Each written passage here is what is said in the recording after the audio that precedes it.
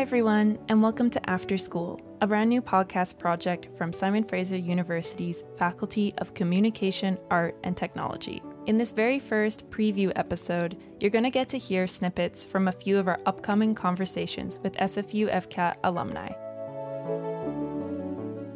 Here at After School, students from across our faculty speak with alumni about their career journey since graduation and gather advice for the next generation. Are you wondering what path to take at the end of your degree? Are you curious about past student experiences?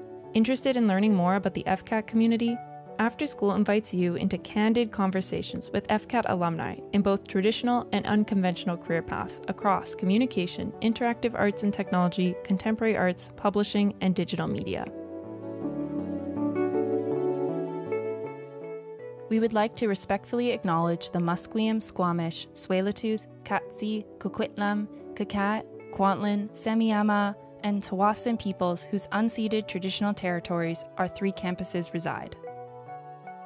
We hope you will enjoy all the upcoming episodes where we will be featuring interviews from our diverse and engaging alumni guests, such as our first guest, Prem Gill, the CEO of Creative BC, a provincial organization focused on supporting British Columbia's creative sector.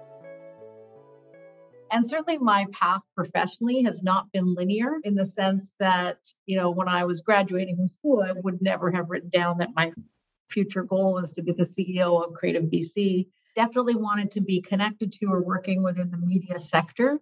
I didn't see people like myself represented in front of the camera or behind, or stories being told, whether it was in magazines or newspapers or wherever else. So I didn't fully have a vision, but I knew that this is what my goal was, to somehow always be involved in this area.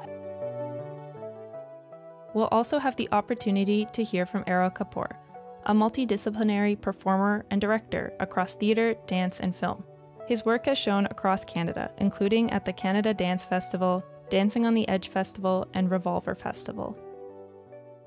I basically think film and video is different from performance, because the language is different, the medium is different, right? People came to live performance because they wanted to do live performance, and video and film is another medium, and so many people think they're similar. Like, actually, I like to connect it to SFU, the formation and the organism that SFU is, like how people cross-pollinate.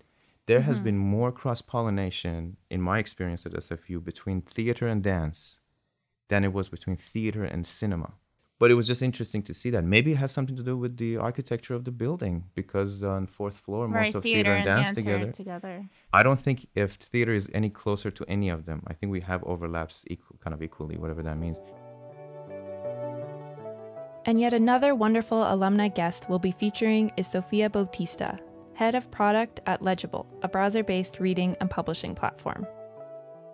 Coming from a design training really helps you figure out what it takes to fully flesh out a project or a product in general. And when designers and developers are busy building the thing, someone has to think about what to build.